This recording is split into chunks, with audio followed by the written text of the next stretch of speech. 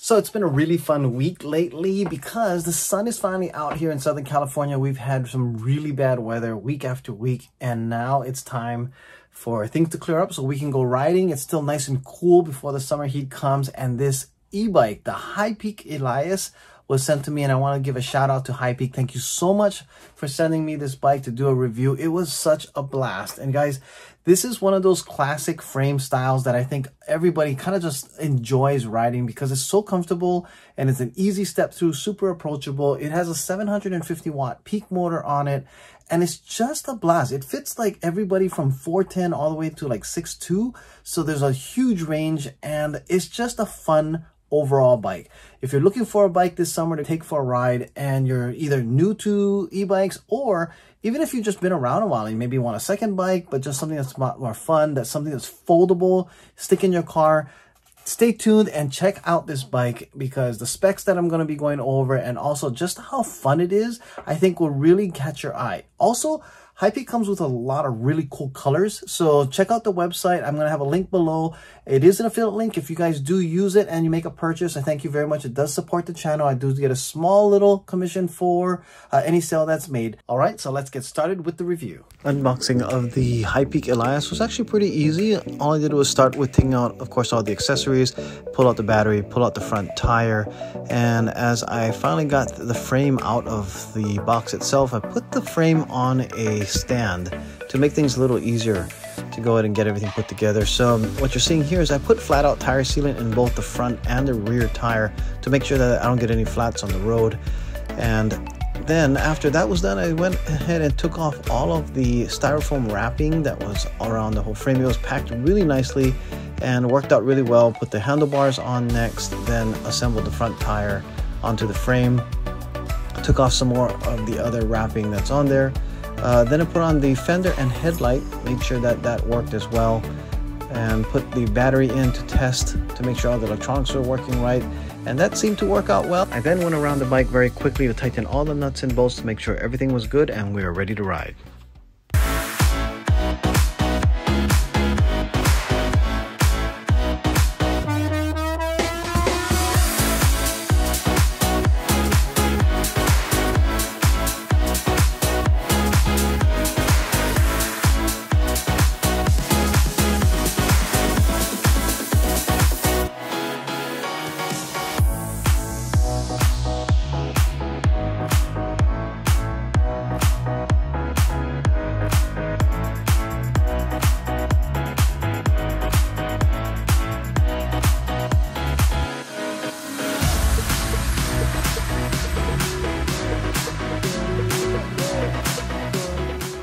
All right, if you're looking for a really awesome summer ride, this is the Hipeak Elias, and it's a step-through model that we'll be covering from front to back. It's also foldable, and as we're starting from the back first, you'll notice it has a nice rack, and we have 160 millimeter mechanical disc brakes.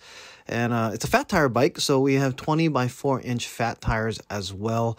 And this bike is really made for, you know, riders from 4'10" all the way up to a 6'2", actually, is the height that is actually measured at. And it has front and rear mechanical disc brakes. As you see here in the front, we also have a quick release. So you can take off this if you really need to make this bike compacted down, stick it in a trunk or in, I don't know, an SUV. It'll fit really nicely. And as we move up toward the front or the top of the bike, just kind of looking at this, it has like one of those beanstalk neck that actually is foldable. So you can really collapse this bike down quite a bit. Now, it does not come with the water bottle bag holder that you see there. That is something that you can find on the e-bike products website. We do sell those. But if you look at this, we're looking at the throttle now. This is a half twist throttle. And it does go up to about 25 miles an hour. I think I got it up to 24.5 or so on just throttle alone. So it does have that capability to go ahead and higher speeds. Here on the left side, you're looking at the grip, and we also have our bell. That is all part of the bike itself. As we are kind of going down toward the neck, and as you can see, it also has a fender. This also comes with it. The front fender does need to be installed when it's put together. This is a close-up of the fork. We have front suspension, and this is a lockout feature that's available on this bike. And I don't know what the travel is on the front fork. It does a really good job on keeping the bike ride nice and smooth. And here we also have our preload adjustments on the left side of the bike here. or you can adjust the tension of the pressure of the front suspension. The front here, we have integrated headlights. So this bike comes with like everything you really need to, just hop up, get up and go and really go for a nice ride. It has a nice huge battery with a 35 to 40 mile, like just throttle only range on it. We'll be talking a little more about that as well. 7 levels of pedal assist. But what I was pointing to there is the actual headlight. You just hold that plus button on the top and the headlight goes on. Now, it is midday while I'm filming this, so, this is the only way I can really show you. I'm going to go ahead and hit that button again, hold it for a while, and the light goes off. And that's it. You can turn it on and off as you wish. And with that, when the headlight goes on, so does the tail light. Okay, so here's the example of how that that little red button there first is a safety for the latch.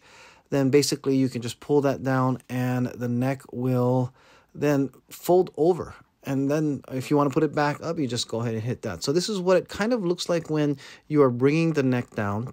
And when it does come down, it makes the bike really thin. So the thing I like about this style of frame is that if you have a tight space like the garage and you want to put this up against the wall, but you don't want the handlebar sticking out, so this is just one of the best ways to have it really just even packed away, say in an office, or if you're going to put it in your apartment and you come and you don't have a lot of space, you can even fold it even down more. But this alone makes it very thin. So the profile of the bike is not sticking out too far. You can put it up against the wall, like I said, in a pretty thin area. And if you even put on detachable quick release pedals, it'll make it even thinner. And again, that's what I really like about this style of frame. It's just a nice ride all in all, very good feel. It's a step through, so very approachable to get your foot right through there to get onto the bike and off. It's very quick. Very well balanced as well with the center of gravity of that battery behind you or right under you in the center of the bike. It makes it really nice there. Now we have our front big chainring here, and here's the quick release latch in the middle to go ahead and fold the bike in half there. You also have a double guarded chainring in the front. That'll help to protect the chain, also keep your pants from getting caught in the chain as well. And as we look closer back here, we have a 7-speed Shimano gears to get you, from your highest to your lowest gear here with a Shimano derailleur as well. So with that in the back here, this is a bike that actually can get you a lot of places. You can get exercise if you want as well, and it makes it a lot of fun. You also have this bungee cord strap on there. Now you see some of these Velcro straps that I put on there. Those are just my extra straps. This elastic bungee cord in the back will help to hold any jackets or locks as well. I just think it's just so brilliant how they have these hook points already put on there. It's a simple accessory, but very helpful to have. Well, I'm pointing out here that the fenders actually have their mounting bolts on the outside. So in case you do have or want to remove your fenders, very easy to do. There are a lot of bikes that actually put those bolts under by the tire, and that's the hard part. Now, this battery here, we do have an on and off switch right on the battery, and if you see that little port below that, that is to charge the battery either on or off the bike. And this is a second adjustable point on the handlebars itself, where you can, if you're a little taller on the 6-foot side, you can actually lift up the handlebars so that your reach is not, bending you so far over. And that's a really nice extra added adjustment that this bike has. It just really helps to make this bike more versatile for different size riders. So it does have actually high load capacity as well. You can carry up to 350 pounds max for the payload capacity on this. So, this bike at a 750 watt motor, I believe that's the peak. So 750 watt peak being put out on this bike, being able to pull up 350. This bike actually does, add to a lot of opportunities for many, many different riders out there to be able to ride this bike. Here you have a bottle cage bosses. If you do want to put a bottle cage right down the middle of the frame, you can also do that as well. I like my bottles a little higher by the handlebars, so that's why the water bottle bag is on there. You can often, there's enough space to even put a cell phone holder as well across the top next to maybe even the shifter. As we're looking back, here's the battery lock release.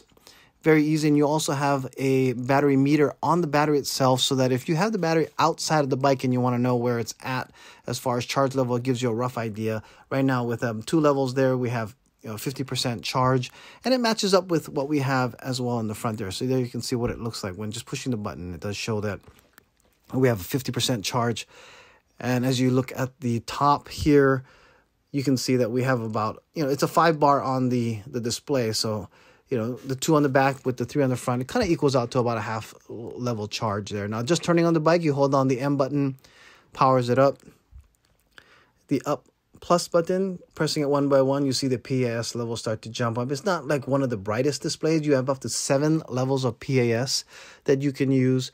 And as you work your way down, you have all the way down to PAS 1. Now, I did notice something about this bike. The cadence sensors maybe are not as smooth as some of the others. So one thing you want to keep in mind is as you're pedaling, it will jump up speed. We do have mechanical brakes here. And you notice there's 2 cables coming out of the brake lever area. And that is because there is automatic cutoffs. As soon as you hit the brakes, that will shut off power to the motor. Here we see our Shimano shifter, the 7-speed shifter. Really easy to go ahead and switch between gears up and down by pushing them on the levers at up and then push down inside. And here we go, our half twist throttle again, and our front brake on the right hand side. So taking a look at again the back side of this bike, we have our integrated tail light and our 750 watt motor as well. Like I said earlier, I believe this is a Peak, but it does put out a lot of power. It puts you up to 25 miles an hour. It does have a nice smooth pickup. It's not extra torquey where you're feeling like the bike's getting away from you. And then once it starts going, very easy to go ahead and get riding. They have a couple of beautiful colors on this bike. So you want to definitely check out their website. And they also have a step over model. Taking a closer look, here are mechanical disc brakes. I don't know the brand of the brakes in the front, but they do work well. The seat that is, fairly decent and comfortable as well. This is the specs of the bike itself. As you can see, it's a nice, ready to run, really bright color, and the yellow and red, kind of interesting, but I love it. I love the way that it looks. It really does get people turning and looking at you. And I think this is a bike for summer or for starters, or even for those that are experienced. If you're going to be commuting, it's a great bike for a lot of different people. Something to check out. You can go ahead and check them out using the links below in the description. Those are affiliate links. And I want to thank Hipeak again for sending me this bike to do a review. It was a lot of fun. Big battery that gives a lot of range.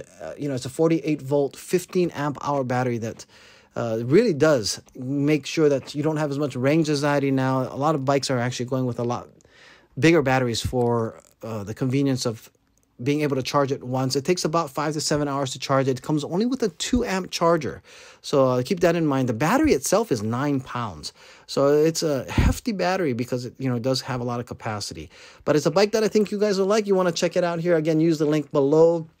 It does support the channel. It is an affiliate link. I do get credit if you do happen to pick one of them up. I'd love to hear your comments on it. And I will talk to you guys later and see you in the next video.